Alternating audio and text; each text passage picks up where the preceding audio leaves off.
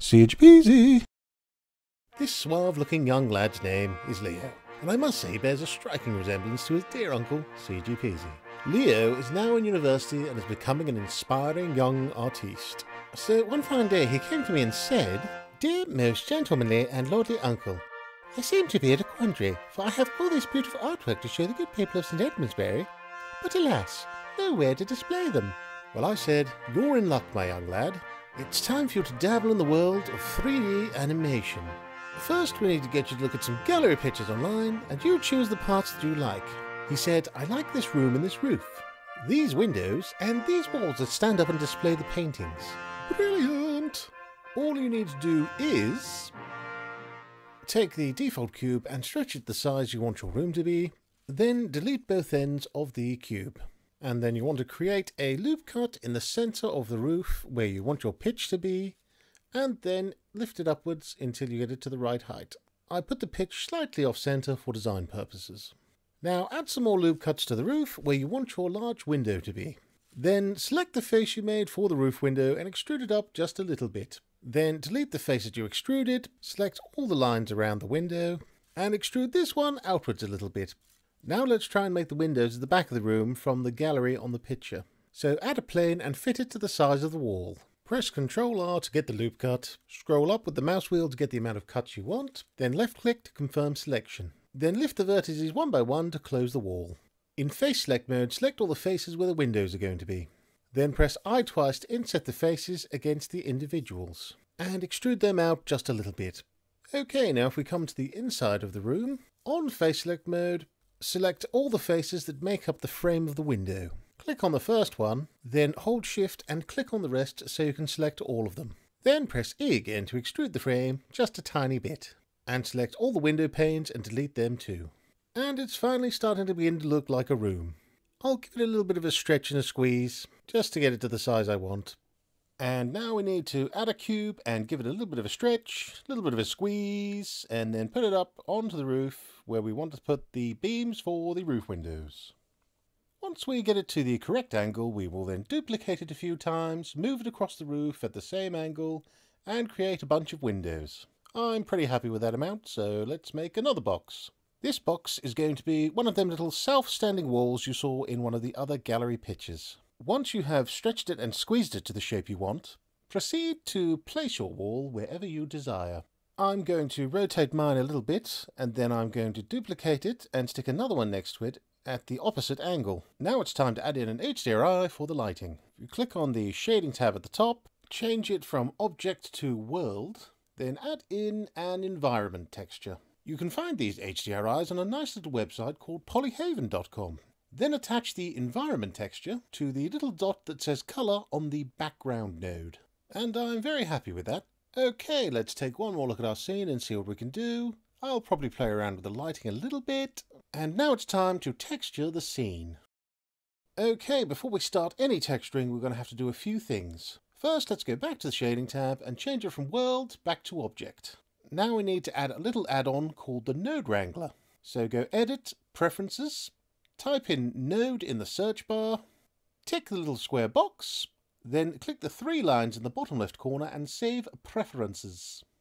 And once you've done that, it's time to get some textures from a fantastic website called AmbientCG.com. Once you're on there, just click on Materials, then choose the texture you want, click on it, and down below you will find all the download files and the different sizes that you can download. Once it's downloaded, place that folder in your project folder, then proceed to extract the files. You should then see all the pictures come up that are going to create your PBR texture setup. Click on the mesh for your room and name the material. Click on the Principled BSDF, press Ctrl-Shift-T, find and select all your textures, and click Principled Texture Set. And when we look at it, we can see the texture is a little bit too dark. So what I'm going to do is add a tiny node in called Mix RGB. If you place it between the top texture and the Principled BSDF, make the second color white, change it from Mix to Lighten, then put the factor up to 1. Okay, so as you can see, the texture is a little bit stretched. So what we have to do is click on the mesh, press Ctrl A and apply the scale. This basically tells the mesh that it's the shape that it now is, and not the cube that it was before. Okay, now select the room and go to UV editing. Press A to select all the faces. On the left hand side are all the faces you've just selected that your texture will go on. Now the scale applied has not worked yet until we click on Smart UV Project. And once we do the UV projection, you can see that all the shapes are the correct size. So this time on the left hand side of the screen, press A to select all and S to scale. The larger you scale, the smaller the texture will be on the wall. But do not worry, the texture is tileable, so you will not see any recognizable seams. Back in layout mode, the textures still seem too bumpy. So go back to shading mode and delete the displacement node. And that fixes the problem.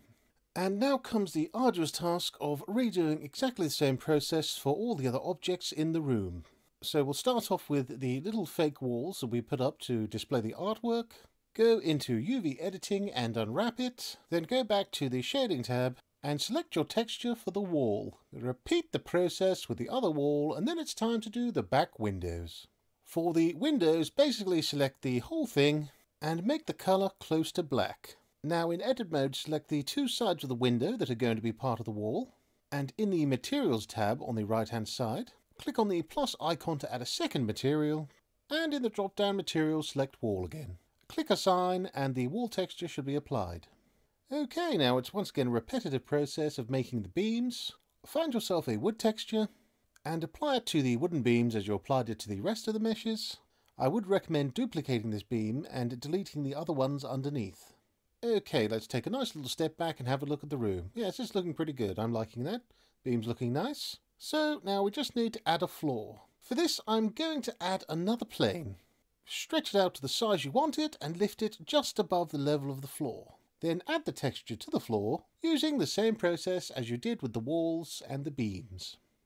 If you want the wood to go a different way, you can rotate the texture on UV editing mode. There's one more thing I want to add that I forgot to do earlier. So what you want to do is add a cylinder to the center of the room, add another tiny thin cylinder above, then click on the Add menu and select Text, type in the name of the artiste, select the Text tab on the right hand side, then you can center the text, and under Geometry you can add Extrusion. Then you want to shrink it down and add it over the top of the smaller cylinder. Add a material to the text, make it metallic maybe. Then select the smaller cylinder and delete the principled BSDF, and in place add a glass BSDF. The nice thing about the glass BSDF is that you don't really need to do a lot of work to make it look good. It just automatically sits on there and kind of does its job. So to finish it off, all you need to do is rotate the text and the small cylinder and give the large cylinder the wall texture. It's finally time to add your beautiful artwork to the scene. First of all, we're going to add another add-on. The add-on is called Images as Planes. Add it the same way as the one before. So go to Layout mode, select Add, Images, and Images as Planes.